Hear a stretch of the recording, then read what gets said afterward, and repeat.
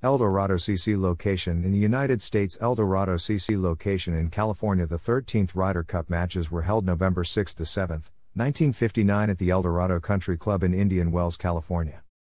The United States team won the competition by a score of 8.5 to 3.5 points. The British were again led by Dai Rees, but were unable to repeat the heroics of 2 years earlier and were comprehensively beaten on American soil. The Americans took a 2.5-1.5 lead in the foursomes before finishing off the British challenge in the singles by winning 5 matches, with 2 matches finishing all square to win the cup back. The British won just one foursome match, with Christy O'Connor and Peter Alliss beating Art Wall Jr. and Doug Ford by 3-2 in one singles match. When Eric Brown beat Kerry Middlecoff by 4-3, however, by the time his match was won, the United States had already won the competition. The Ryder Cup is a match play event, with each match worth 1 point. Since the inaugural event in 1927, the format consisted of 4 foursome matches on the first day and 8 singles matches on the second day, for a total of 12 points. Therefore, 6.5 points were required to win the cup, and all matches were played to a maximum of 36 holes. This was the last Ryder Cup played under this format. Source: 7 members of the British team were chosen using a Ryder Cup point system based on performances during the 1959 season. The first event was the PGA Close Championship, starting on 8th of April, with the final event being the Irish Hospitals Tournament finishing on 12th of July. The 7 qualifiers were Hunt, Rees, Wheatman, Mills, Alliss, Drew and O'Connor. The remaining 3, Bousfield, Brown, and Thomas, were selected by the PGA Tournament Committee in late September, after the Dunlop Masters.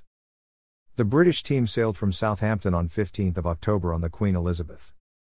Mills had a back injury while the team was in Washington and was to be replaced by John Panton.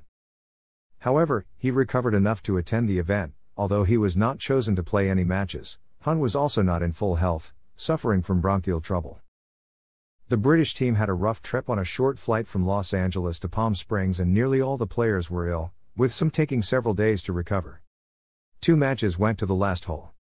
Boros and Finsterwald were one up against Rees and Bousfield, playing the last.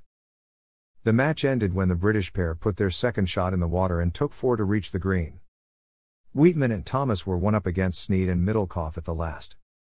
Sneed put his second in the water, but rather than playing short, Wheatman also put his second in the water.